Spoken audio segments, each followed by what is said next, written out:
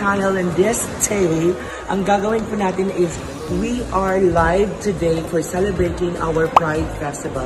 And as the president of the LGBT community, I am inviting you to watch for this event, for the whole month event of July. See you!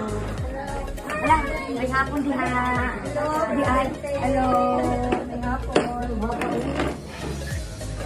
Hello mga kaigalangan na niya, nasa kita karon aron ato nang ipadayon ang mga kitikaran karong gabi una.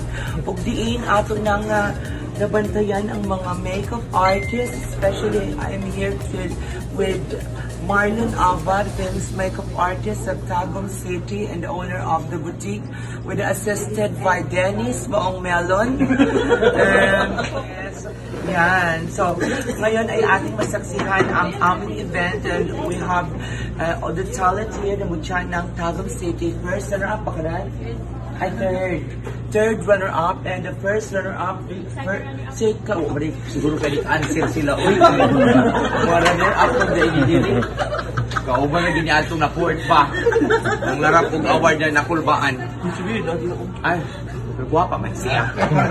So, atong masaksihan ng mga event. Dito sa kaunahan po, na po yung mga kagrupo dito sa mga makeup artists. We have here the famous designer, Miss Jan Jan. And Marlon Swan. Marlon Swan is also a original designer na siya talaga ang nagtatahi at hindi talaga stick glue at so, tela talaga at saka makina ang gamit niya. Hindi kagaya ni James Garcia ay thumbtacks ang gamit niya minsan. But she's a very good makeup artist.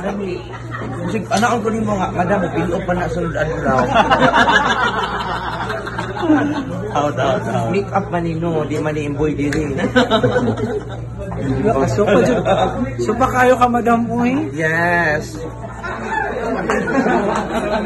Kumusta? Ay, Mayor, may hapon. Andili ang mga siya.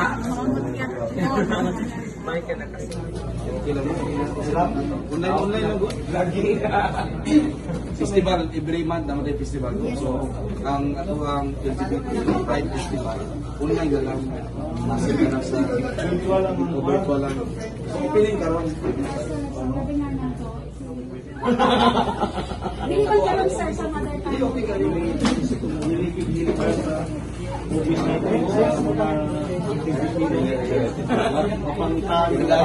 LGBTQ ulan o init o sa pagkakas ng gayang ulan guest na sa different mas bagay sila matipid nga television mo.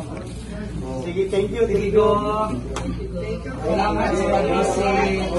Salamat na po inspiration ng business ko na sa television. Okay, sa uploading.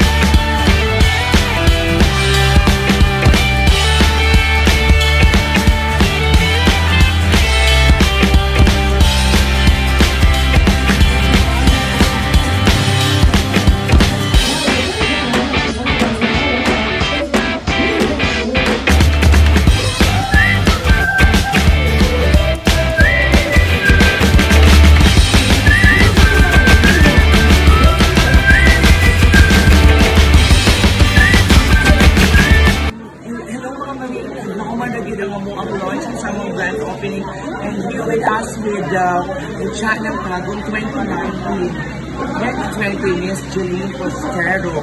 And I know that she's very intelligent. And nakakita din ko sa iyang show during Mutia, and she has a good performance in the stage. So dream din ako ang ako ang brain magparihog din sa iyang ka-intelligent.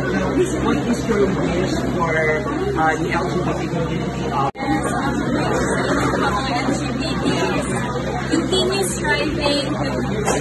save your talents and to give your skills because we all know na mga talented kayo mo, skillful kayo mo, and embrace your differences, embrace kung gusto mo, and we love you for who you are no matter what size you are, what color you are. Amazing kayo mga LGBT, super talented. Okay. Imuhang secret pero mahimok sa ka Alraina o usa ka beauty queen with genuine beauty, body, and kung sa man ang secret for you to achieve the crown. Everything na ako na-achieve karon is because of God, and I always believe na everything happens for a reason, and daghan po tayong salamat sa mga nag-support na po nagpapataba sa kong heart na mo push forward po despite sa mga hardships na ako ang nasa kubang sa akong journey. So, maka-involve with mga bashers. So, how will you react with your bashers? Yes, yun po si Selena Gomez. Ay, kanta ni Selena Gomez. Healing with kindness. So, happy tayo, happy. Kaya, mapaganda na. So, mutuog yung kasi mo na nahiyak yung nakabot ang mga na asinihan ng ako.